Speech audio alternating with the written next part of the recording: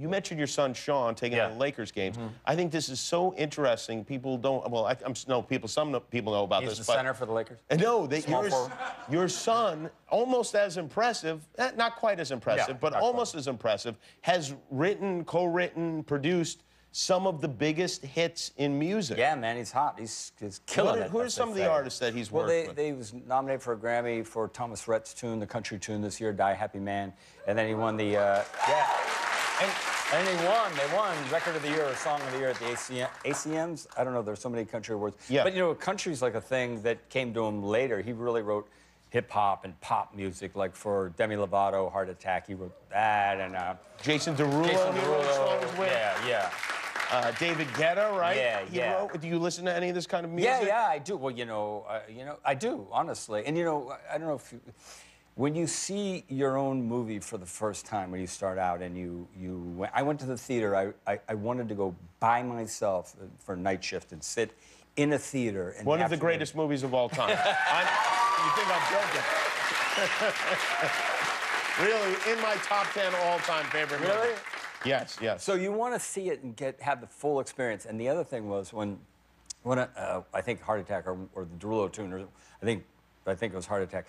I hadn't heard it on the radio because that's an old-fashioned kind of thing. Like you want to be riding around in the car. I can imagine that's what all those people talk about. Yeah, right. Hearing it on the radio. You hear your tune on the radio, and so I would never hear. So like valet drivers, they look at me, and I'd pull in, and my station would be tuned to something that every 15-year-old girl listens to.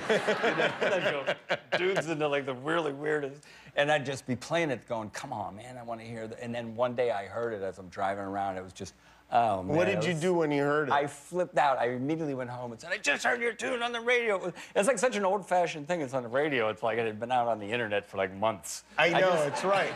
But it's different because it pops up. It's not something that you seek out and press play. Yeah, and there's something magical about that. Yeah. Was your son equally excited? Yeah, he was. Yeah, very much, very much. Okay, good. You know him, you met him. Yeah, I know. You were at the house. I was at the house. Lionel Richie was at your house, which was kind of amazing to me also. I know, because Does he live at the house, or is that just for the party he was there? He does. Oh, Lionel's working for you now. You don't have to pipe in music? Well, he goes on tour. I'm going, what's that? Well, the house is a mess. And then I go, what's going on? He goes, I'm on tour, dude. No. He was... He's your friend. He's a pal. You were there. Ronnie Howard was there. A lot of people were there. I'm the most boring show business person. Truly. Actually, we were all saying that at the party. So I have very few. I don't really have a lot of parties, but I wanted you to come. It was Christmas time, and there was Lionel Richie. Hi, I'm Jimmy Kimmel. If you enjoyed the video, hit subscribe, and if you don't click subscribe, this invisible hamster will die.